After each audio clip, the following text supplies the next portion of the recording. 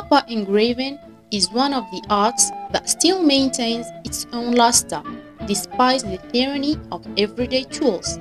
Copper products decorated with the inscriptions still find favors and attract foreign tourists in particular.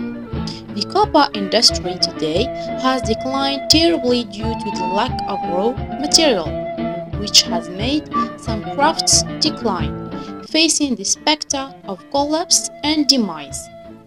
In the ancient Bardo neighborhood, in the center of the city of Constantine, the bridge of the Algerian East, nothing breaks the tranquility of this neighborhood except for the sound of iron hammers flirted with the hands of copper craftsmanship,